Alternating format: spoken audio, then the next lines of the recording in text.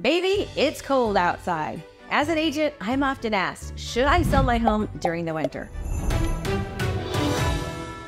I'm Krista Mashore with eXp Realty and the Mashore Group. It used to be that the winter months were the worst months to actually sell your home due to the less than ideal conditions and the buyer's mentality that sellers are more desperate trying to sell their homes during winter and the holiday months. However, with today's market conditions, that no longer holds true. With the shortage of inventory driving the housing market, listing your home in the winter may work well to your advantage. More likely than not, the buyers are viewing your property are not just nosy looky-loos, but rather serious motivated buyers that need to purchase. Also, with the fewer homes on the market in the winter, there is competition from less sellers. Of course, it's always important to hire an experienced agent who can actually help you market and navigate your home to the full potential during the winter months. We're experts in this market. If you'd like more information on the current housing market, please reach out to my team and I. I'm Krista Mashore, and remember, when you do what you love, people love what you do. Give us a jingle.